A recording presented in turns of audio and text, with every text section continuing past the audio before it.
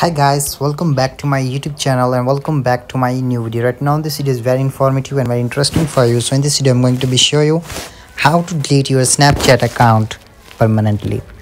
So if you're new in my channel, then don't forget to subscribe my channel and hit the bell icon for my new videos. So without wasting any time, let's get started with the video. So go to your Snapchat, and once you go to your Snapchat, then tap on your profile on the right left top corner, and once you tap on it, here tap on the setting options on the right top corner. And then after here, scroll it down,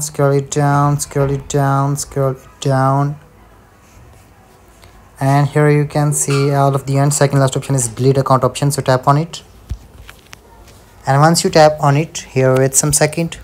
When you tap on the delete account options, then you have to sign in your Snapchat account on your Chrome websites. And once you sign in your account, then here you will see this tab of options here, delete account. So here down you have to put here your username, and then here you have to put here your password. And once you put your password, then tap on the continue. And once you tap on the continue, then your account will be deleted permanently. You have to wait 30 days. After 13 days your account will be deleted permanently. If you log in your account again before 13 days, then your account will be deactivated, means you are reactivated and you can use your account before 13 days. You have the time of 13 days. After 13 days your account will be deleted permanently.